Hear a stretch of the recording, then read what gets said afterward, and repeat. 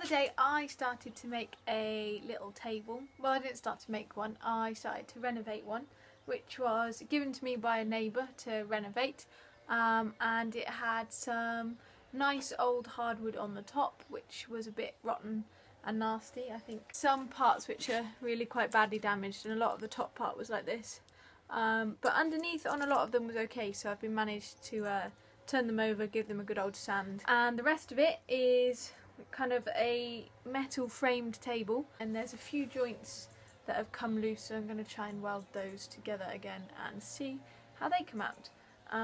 So I've got a couple of jobs to do. I'm just waiting on a welder at the moment, because at the moment we don't have one. I think a neighbour has got one which I can borrow, so hopefully I'll be able to do that in a couple of days' time.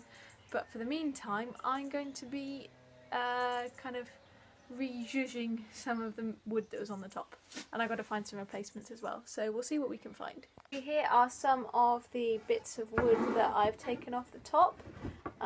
These ones here are ones that I have sanded already. So this was the old top face, which has now been made quite a lot smoother, but what I shall do is when I put them back on the table, I will put them back on this way up, so that the old underside will now be the top side, which is a lot more intact and I don't know the word, hard wearing. So yeah, that's what I am doing with the rest of them.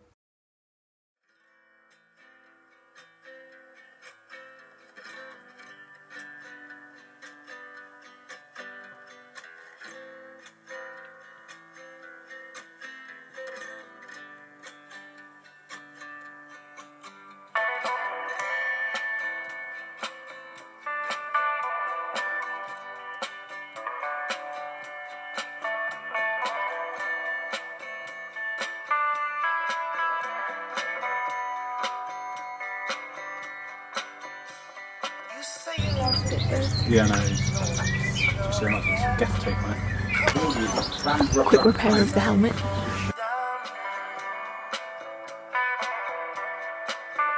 Texas sun. Say you wanna hit the highway while the engine roars. Well, come on, roll with me till the sun goes down. So I just went and did some welding with my neighbour Graham. Texas sun. How's it working?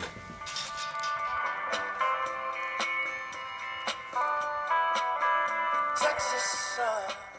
One of the machines didn't seem to want to work for us, which was the wire fed one, which was a bit annoying, but I think there might be a problem with the way that the wire's being fed in. So we just used a little arc welder and played around with some of the different rods that he had, and ended up using some dissimilar rods. It's new terminology to me, but apparently they're good rods for welding kind of different types of steel together. I've now got my legs on the table all secure, and I'm about to start painting them.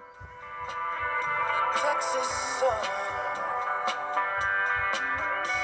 When I'm far from home, when the cold winds blow, stuck out somewhere, the folks I don't know.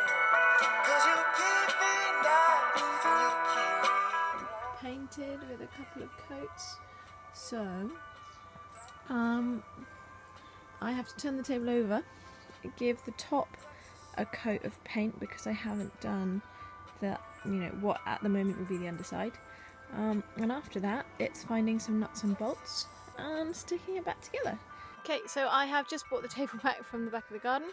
I've finished off oiling all of the slats of wood, and the table is all nice and finished and painted, so now it's just for a nice bit of assembly.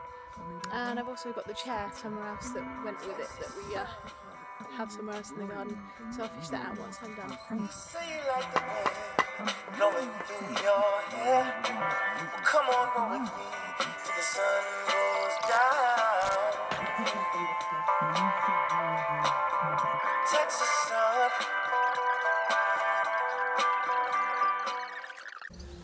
Okay, so I have now attached both ends of the table with bolts, and I need to now put in this middle row here. But as you can see, the gaps between all of the slats isn't even, so I've just gone and cut myself a bit of a wedge so I can hammer that in from the other side, and then when I go to drill the holes, and put the bolts in, it will secure them in a nice even spacing. I need to go and change the angle on my wedge. So that's now a bit shallower and nicer when I got a second one, if I need it.